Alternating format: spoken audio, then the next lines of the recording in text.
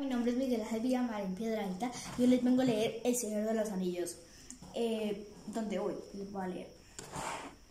Los miraron con curiosidad. El posadero presentó los recién llegados a la gente de abril tan rápidamente que aunque los hobbits entendían los nombres, no estaban seguros de saber a quién pertenecía este y a quién este otro.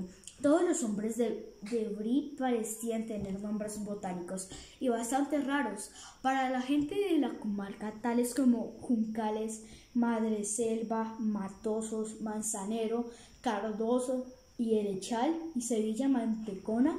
Algunos hobbits tenían hambre similares. Los Artemisa, por ejemplo, parecían numerosos, pero la mayoría llevaban nombres sacando de accidentes naturales como bancos, tejonera, cueva, arenora y tunelo, muchos de los cuales eran comunes en la comarca. Había varios sotomonte de antiguo, y como no alcanzaban a imaginar que compartiesen un nombre y no fuesen parientes, tomaron cariñosamente a Frodo por un primo perdido hacía tiempo. Los hobbits de Bree eran en verdad amables y curiosos, y Frodo pronto se dio cuenta de que tendrían que dar alguna explicación de lo que hacían. Dijo que le interesaban la geografía y la historia, y aquí hubo muchos cabeceos de asentamiento. Aunque estas palabras no eran muy comunes en el dialecto Bree, declaró que pensaba escribir un libro, lo que provocó un asombro mudo y que él y sus amigos deseaban informarse acerca de los hobbits que vivían fuera de la comarca, sobre todo en las tierras del oeste. Junto con este anuncio estalló un coro de voces. Si Frodo hubiese querido realmente escribir un libro y hubiera tenido muchas orejas, habría reunido material para varios capítulos en unos pocos minutos. Y como si esto no fuera suficiente, le dieron toda una lista de nombres, comenzando por nuestro viejo Cebadilla, a quienes podía recurrir en buscar de más información, pero al cabo de un rato, como Frodo no diera ninguna señal de querer escribir una lista allí mismo, y enseguida los hobbits de Bree volvieron a hacer preguntas sobre lo que pasaba en la comarca. Frodo no se mostró muy comunicativo y pronto se encontró solo, sentado en un rincón, escuchando y mirando alrededor. Los hombres y los enanos hablaban sobre todo de acontecimientos distantes y daban noticias de una especie que estaba haciéndose demasiado familiar. Habría problemas allá en el sur, y parecía que los hombres que habían venido por el camino verde iban en busca de tierras donde pudieran encontrar un poco de paz. Las gentes de Bree lo trataban con simpatía, pero no parecían dispuestos a recibir un gran número de extranjeros en aquellos reducidos territorios. Uno de los viajeros, visto como agraciado, pronosticaba que en el futuro cercano más y más gente subiría al norte. Si no les encuentran lugar, lo encontrarán ellos mismos. Tienen derecho a vivir tanto como nosotros, dijo con voz fuerte. Los habitantes del lugar no parecían muy complacidos con esta perspectiva. Los hobbits no prestaron mucha atención a todo esto, que por el momento no parecía concernir a la comarca. Era difícil que la gente grande pretendiera alojarse en los agujeros de los hobbits. Estaban aquí más interesados en Sam y Pippin, que ahora se sentían muy cómodos. Charlaban animadamente sobre los acontecimientos de la comarca. Pippin provocó una buena cantidad de carcajadas, contando cómo se vino abajo el techo y la alcaldía de Cavada Grande. Will Blanco, el alcalde, el más gordo de los hobbits en la cuaderna del oeste, había emergido envuelto en yeso como un pastel enharinado. Pero se hicieron también muchas preguntas que intentaron a Frodo. Una de los habitantes de Bree, que parecía haber estado varias veces en la comarca, quiso saber dónde habitaban los sotomonte y con quién estaban emparentados.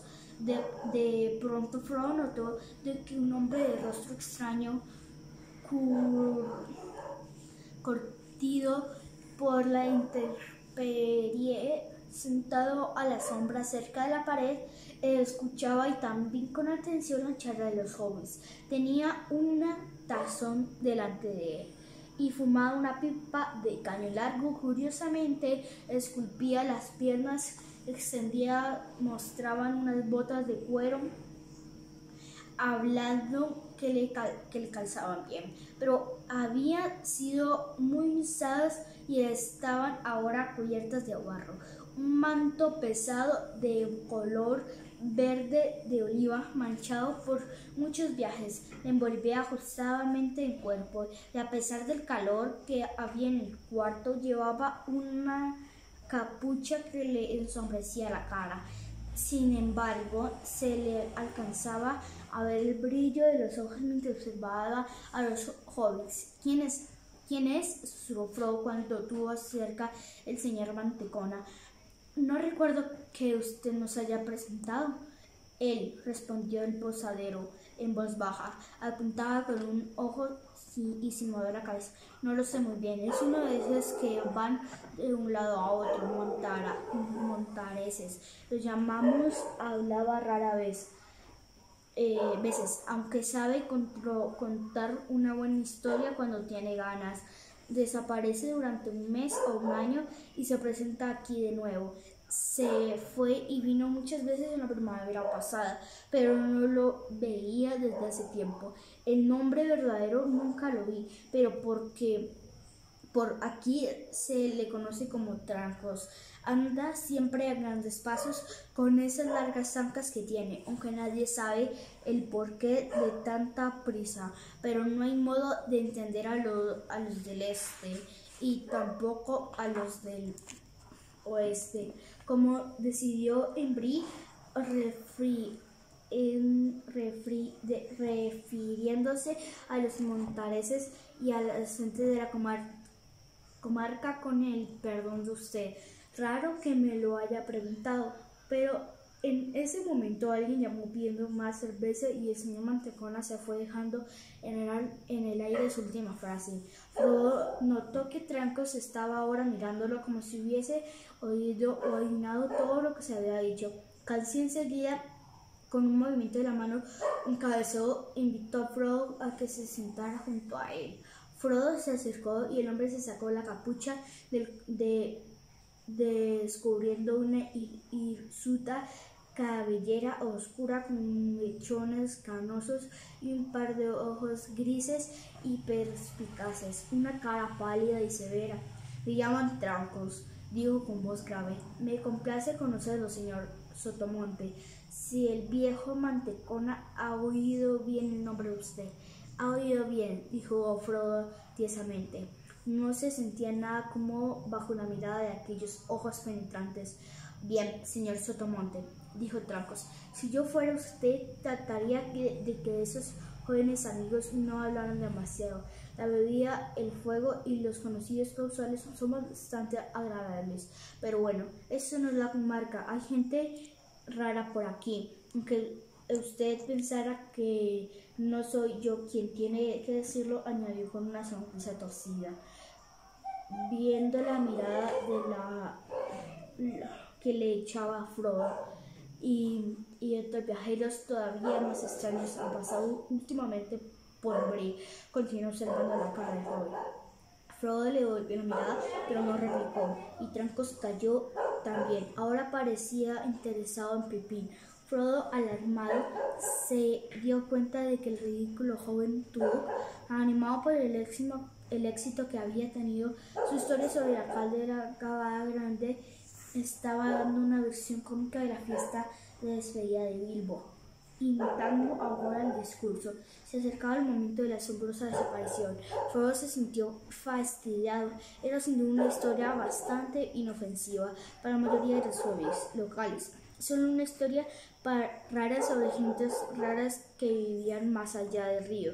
Pero algunos del viejo Mantecona, por ejemplo, no había nacido ayer y era probable que hubiera oído algo tiempo atrás acerca de la desaparición de Bilbo.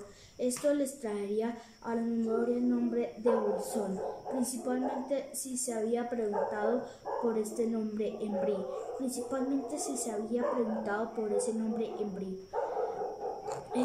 Frodo se movió en el asiento sin saber qué hacer.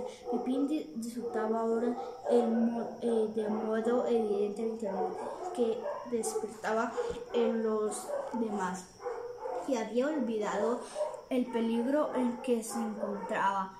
Frodo temió que pronto, arrastrado por la historia, Pippin llegara a mencionar el anillo, lo que podía ser desastroso. Será mejor que haga algo rápido, le susurró Trancos al oído.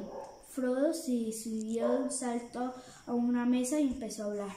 Los oyentes de Pippin se volvieron a mirarlo. Algunos hobbits rieron y aplaudieron, pensando que el señor Sotomonte había tomado demasiada cerveza. Frodo se sintió de pronto ridículo y se encontró como era su costumbre, cuando pronunciaba un discurso jugueteando con las cosas que llevaba en el bolsillo. Tocó el anillo y la cadena e inesperadamente tuvo el deseo de ponérselo en el dedo y desaparecer, escapando así de aquella tonta situación. Le pareció de algún modo que la idea que le había venido de fuera de alguien o de algo en el cuarto. Resistió firmemente la tentación y apretó el anillo en la mano, como para asegurarse e impedirle escapar o hacer algún disparate. De cualquier modo, el anillo no lo inspiró. Pronunció unas pocas palabras de circunstancias, como hubiesen dicho en la comarca. Estamos todos muy agradecidos por tan amabilidad y me atrevo a esperar que mi breve visita ayudará a renovar los viejos lazos de amistad entre la comarca y Bree. Luego titubeó y tosió. Todos en la sala estaban ahora mirándolo. «Una canción», gritó uno de los jóvenes. «Una canción, una canción», gritaron todos los otros. «Vamos, señor, cantanos algo que no hayamos oído». Durante un rato Frodo se quedó allí y de pie sobre la mesa, boquiabierto. Luego, desesperado, se puso a cantar. Era una canción ridícula que Bilbo había estimado bastante y de la que en realidad se había sentido orgulloso, pues él mismo era el autor de la letra. Se hablaba en ella de una posada y fue esa quizás la razón por la que le vino a la memoria.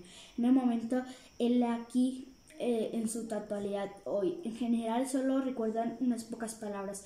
Hoy una posada, una vieja y alegre posada, al pie de una vieja colina gris, y allí preparan una cerveza tan oscura que una noche bajó a beberla el nombre de la luna. Muchas gracias, espero que les haya gustado. Este es un libro que yo me leo y bueno, espero que les haya gustado.